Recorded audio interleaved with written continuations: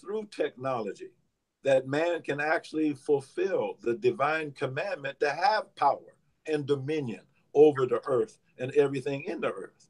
Without technology, we're one of the weakest animals, if you will, Yes, yes. on the planet, and we can't get anything done.